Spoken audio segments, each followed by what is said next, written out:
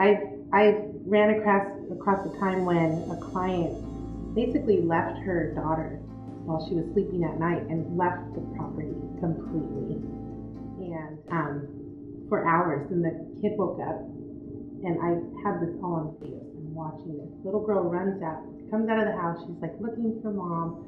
She's running around for a good 45 minutes before another resident came out and got the girl, but mom left her like 3 hours, 4 hours.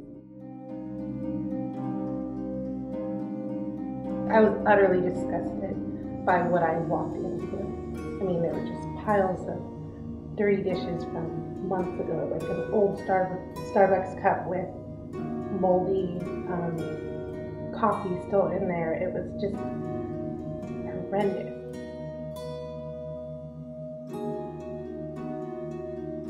Well, with domestic violence specifically, I don't think the mom even realizes that it's a form of child abuse when they're not safe in their home. And even though they're not the direct victim, they're still a victim. So,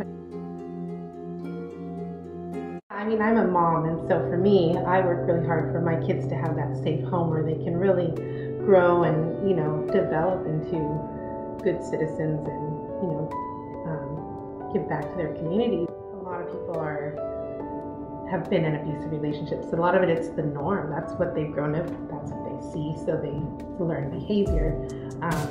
So I think educating and letting people know that that's not the right way is